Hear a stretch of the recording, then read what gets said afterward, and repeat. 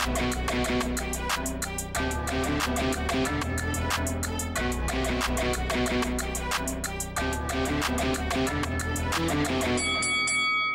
guys, welcome to Boxing Squared for boxing news and views from around the internet. Top Rank is looking to get 2023 off to a good start for the heavyweight division.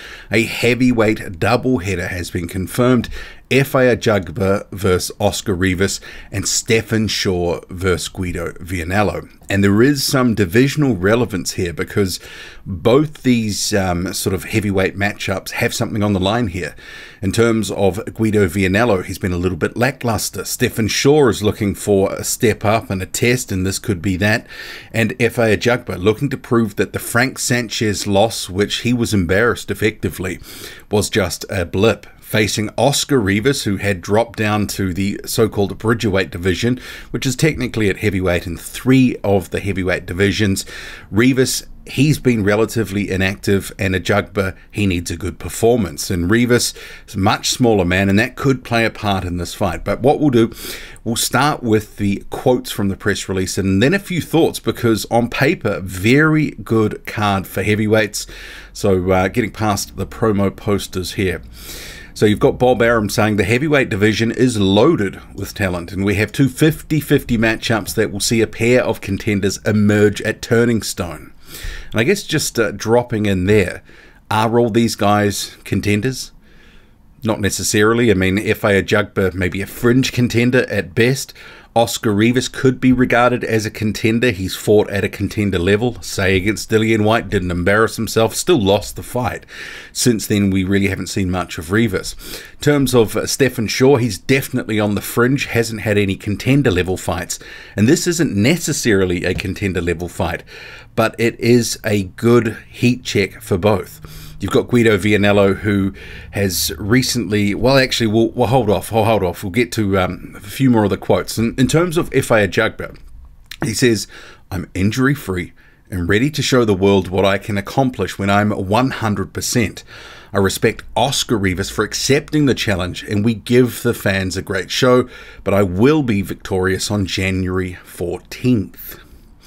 Rivas, he says, "I'm extremely happy to be back in the ring in Verona, where I had a lot of success not too long ago." And actually, he had a fight with Bryant Jennings, what was it, 3 or 4 years ago. That was one that came down to the final round where he stopped Jennings. Actually, he was ahead on the scorecards, 2 of the 3 from memory. He continues, "I'm proud of my WBC Bridgerweight title and we'll be defending it soon. But this opportunity Top Rank gave us at heavyweight was too good to pass up.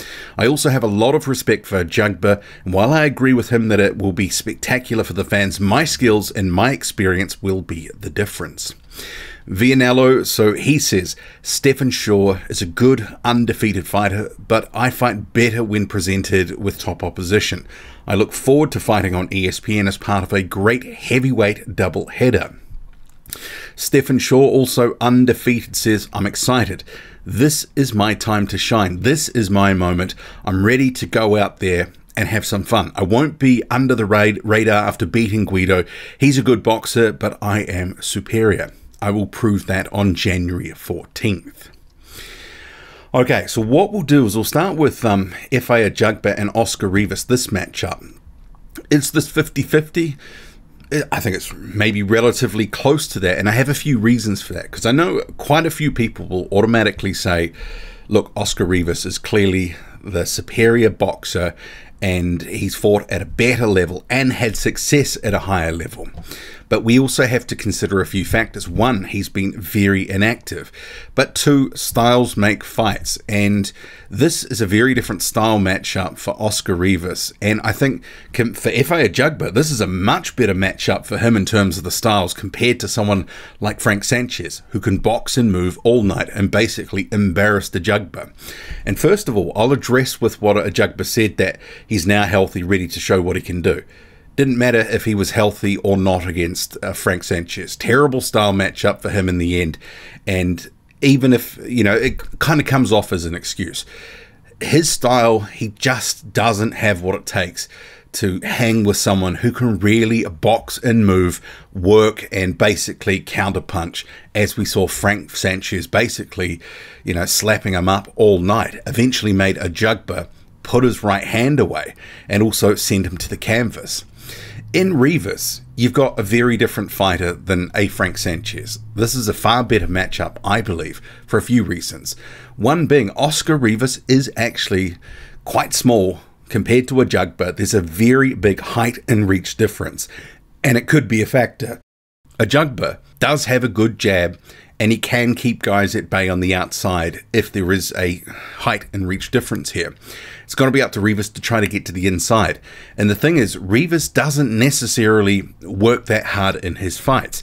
More fights in bursts. This is going to help Ajagba because Ajagba does have a good engine where Rivas really has to sort of control his output because he is a very small heavyweight in comparison. He's 6 foot on a good day, but he doesn't have a great gas tank. He'll fight in those bursts to try to get his work away, but then he will basically not do a lot.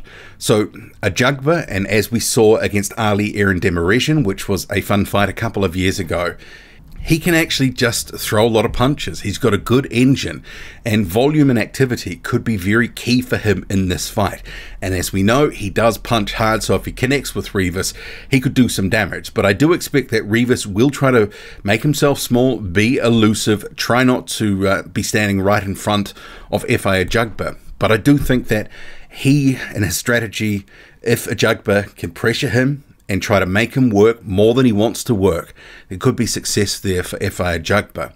And for Rivas, he's going to really need to, when he gets to the inside, really get some effective work away. And we've seen Ajagba does have a decent chin, but he can be hit, he can be hurt. He has been on the canvas a few times now. There was also Iago Kaladze, and as we saw, Frank Sanchez. He's not invulnerable, but he is relatively durable with a relatively good gas tank. So I think this is a better fight for him than, say, someone more of that Frank Sanchez ilk who can box and move and who has a good gas tank and keep going and basically counter him.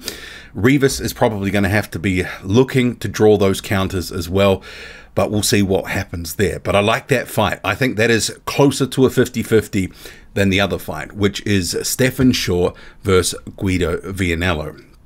Stephan Shaw has been, I would say, moving in relative obscurity in recent years.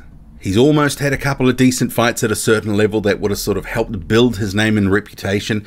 Just recently had a tick over against Rydell Booker, where he effectively just used him as target practice over, what was it, 8 or 10 rounds. And now we have this matchup with Guido Vianello. And for Vianello, he's just looked relatively so-so as he's climbed up the levels. He had that fight in the bubble during the pandemic 2020 against Kingsley eBay, escaped with a draw, and he lost that fight. eBay, I think, was unlucky not to win that. Since then, he hasn't looked fantastic. He had that main event in Rome against Jay McFarlane and just looked pedestrian. That was just a few months ago. So I think Top Rank's like, well, we've got these guys. We need to throw them together, see what we've actually got. Because Shaw's undefeated, was 18-0. Guido Vianello about, you know, a dozen fights on his ledger at the moment. Maybe the experiment with someone like Guido Vianello is like over. You know, we're not going to be patient anymore. We're just going to throw him in. And if Stephan Shaw can actually go in there and look good and get a stoppage, or just look spectacular and just beat him up and beat him down, get a convincing decision, that's going to build Shaw's reputation, or vice versa if Vianello does the same. But to be honest, and you can probably already tell, I think Stephan Shaw is going to have far too much for Vianello, who, out of those guys, Jared Anderson, Guido Vianello, Sonny Konto, it sort of seems that Anderson's the only one that really looks like he's going to advance to any meaningful level in the division. Vianello has been so-so, Konto's been injured and seemingly a bit of a forgotten commodity at this point. So I think Shaw's going to go in there and do a number on him. They're going to use Guido Vianello, his undefeated record, and basically say, look, I beat a good undefeated guy and springboard him onto something bigger and better. And maybe it's actually the winners of each of these fights face each other.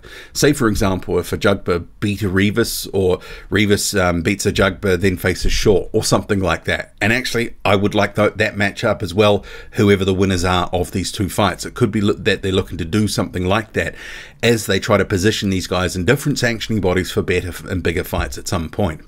Ajagba, you know, he's going to have his work cut out against a decent skilled boxer in Rivas, but he does have gas tank issues, has to conserve his energy. This is Rivas. So if Ajagba can actually bring it, use that jab, pressure, use that sort of effectively, get his straight punches away, throw a lot of jabs, make Rivas work, he has a shot in this fight. And for Rivas, I think probably he's going to need to knock him out because he could be at risk of getting outworked. But Ajagba, he is durable, but he can be hurt. So I'm interested in both these fights. What do you make of it all? Who do you think is going to win? I know some people are just saying Rivas is going to beat Ajagba down. I think it's maybe a little closer than that. Maybe it's a 55-45 to Rivas, something like that. But I wouldn't be surprised if either guy wins because I think this is relatively evenly matched. Drop a comment loud and often, hit like, hit subscribe, follow me on Twitter, boxing_squared. I'm out.